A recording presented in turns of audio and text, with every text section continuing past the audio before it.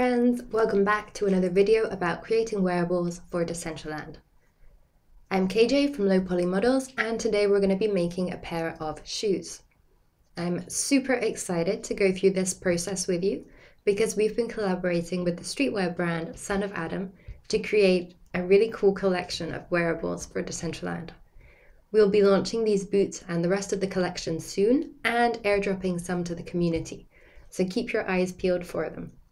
Anyways, let's get into it. There are 6 main steps to making wearables for Decentraland: importing and setting up a Blender file, modeling, texturing, weight painting, testing, and submitting. If you're familiar with the process, feel free to skip ahead to the chapters you're interested in reviewing. To get started, go ahead and download the Decentraland base female and base male avatar models. You can find a link to them in the description box below.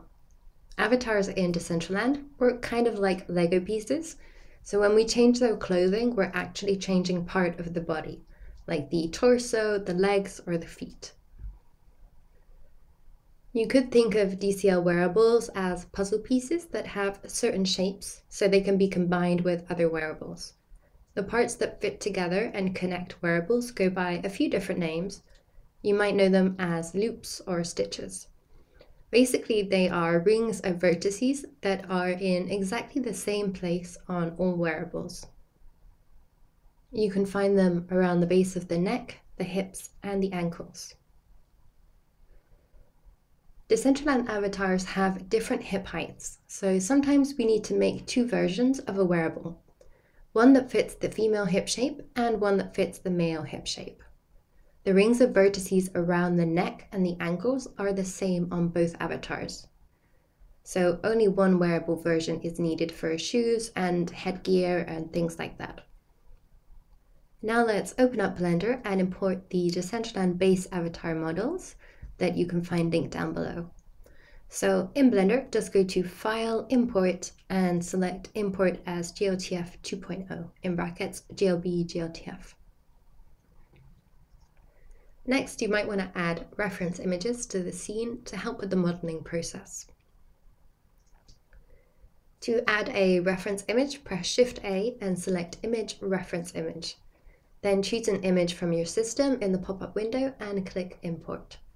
You can move, rotate, and scale the image so it lines up with the avatars. Let's start modeling by adding a cube to the scene with Shift-A Mesh Cube and scaling it down to size.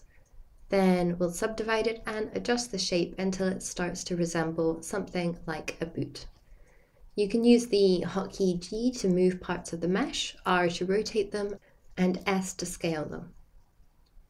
We can also add a mirror modifier, so we're making both shoes at once. This process takes a while, so I'll speed the video up a little bit. This video does assume you have some experience making models in Blender. If you're just getting started with Blender, welcome to the community. Hey! If you want to learn more about the modeling process, you might want to check out my Blender 101 video. I'll link it up on the screen now if I can. If not, it'll be in the description box down below. And you can also find loads of great Blender tutorials online. They cover pretty much anything and everything you can think of. So for the laces, I put together a long cube and an array modifier and a curve modifier, and then just edit the curves path to lace up the boots. I'm also adding some chains to the boots, and I do that by combining a torus with different modifiers. An array modifier, a curve modifier, and an object offset with a plain axis empty. Once you're happy with the shape of the shoe, the next step is to make sure the ring of vertices around the ankle is in the same place as on the avatars. As I said before, the loop of vertices on avatars between the legs and the feet is really important. It works as an anchor to hold wearables together. So whatever you decide to create, you need to have this loop of vertices in the exact same place as on the avatars. There are different ways of getting the rings of vertices around the ankles in the right place. You could just move them and use the magnet to snap them into place, or you could separate them from the feet or lower body models and join them to your shoes. But these shoes have quite a lot of polygons, so let's do what's known as a retopology, which is a fancy word for remaking the shoe shape with a cleaner and, in our case, less detailed mesh. And we'll start our retopology right from the ring of vertices around the ankle, so we know they're in the right place, and it will also help us position the rest of the vertices relative to the ankle.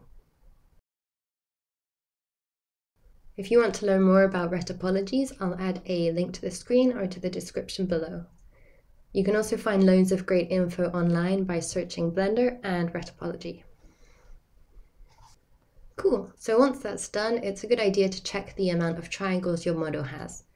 For items to be technically approved, they need to be under 1500 triangles, or 500 triangles if they're accessories.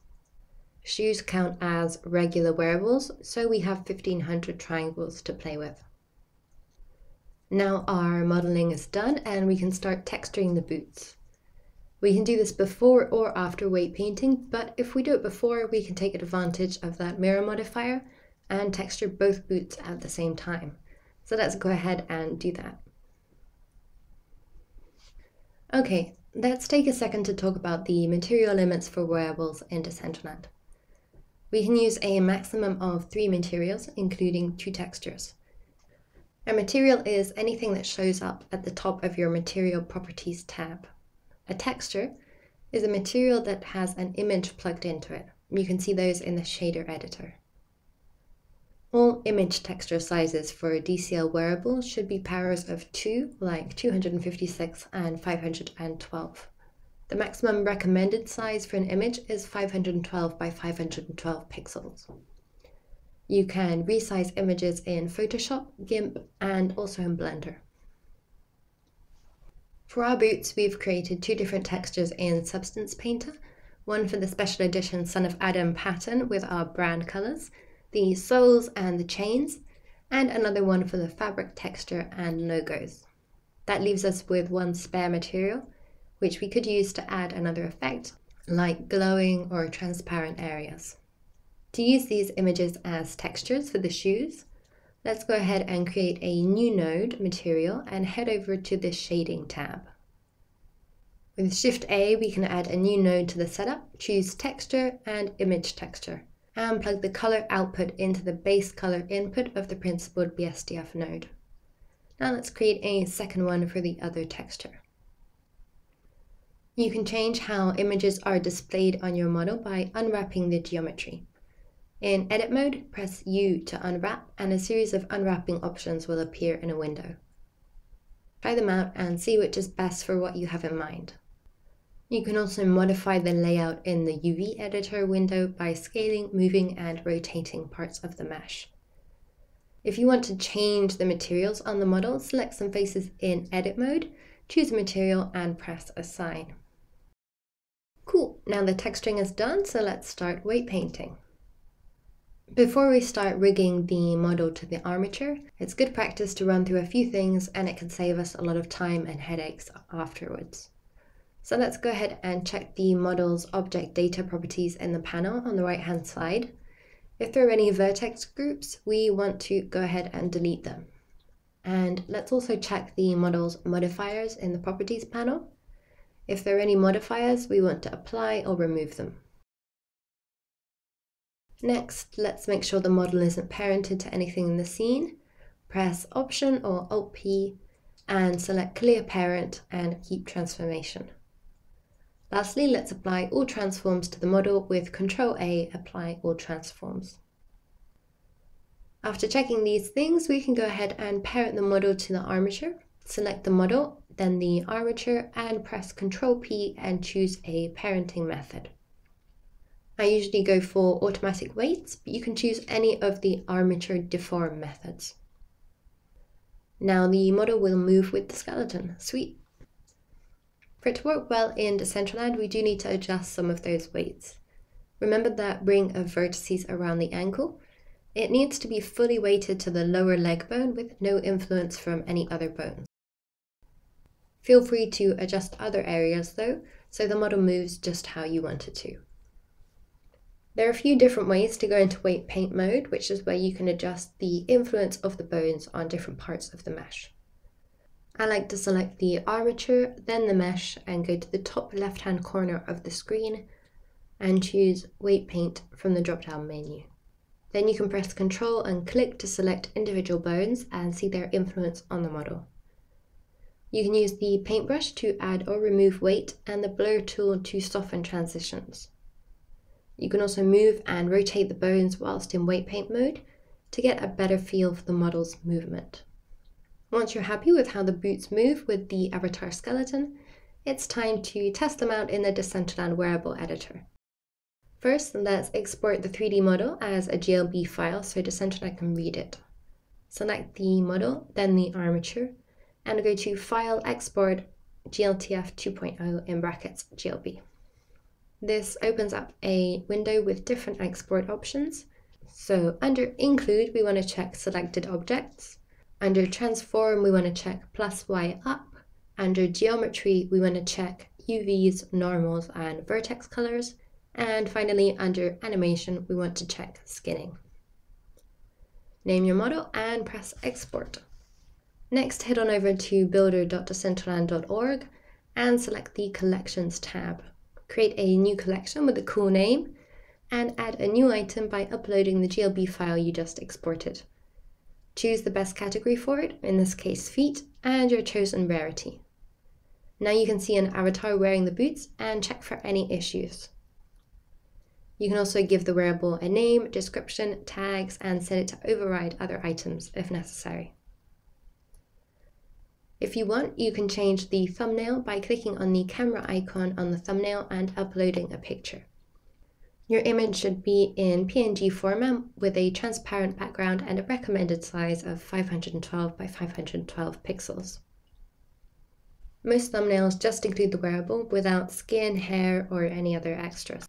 You can also check the item out in World by going back to the Collections page and selecting your new collection. Click on the 3 dots at the top of the screen and choose See in World. This will open a new browser tab and you'll need to change your digital wallet from the Ethereum network to the Ropsten test network in order to access it.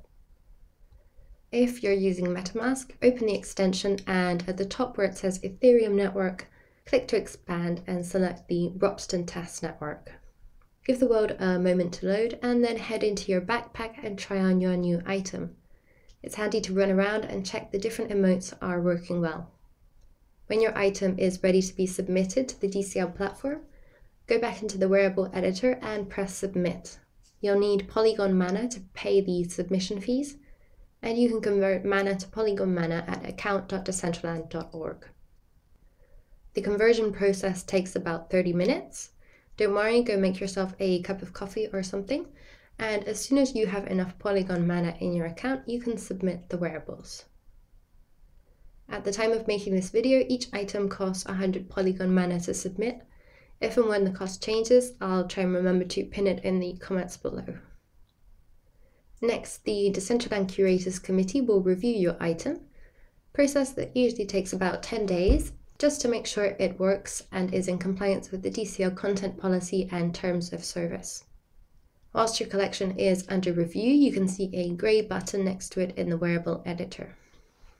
If your item requires any modifications, a member of the committee will let you know via the Decentraland forum. You can check your collection's forum post by clicking on the 3 dots and going to Forum Post. Or you can go straight to forum.decentraland.org where you'll find your submission and many other topics.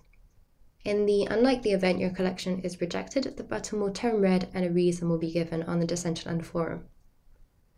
When an item's been approved, the button will turn green and the minting options will be available. So you can mint, wear, sell, and gift your items. Wahey! Once the items are approved and synced, they can be seen on the Decentraland marketplace at market.decentraland.org.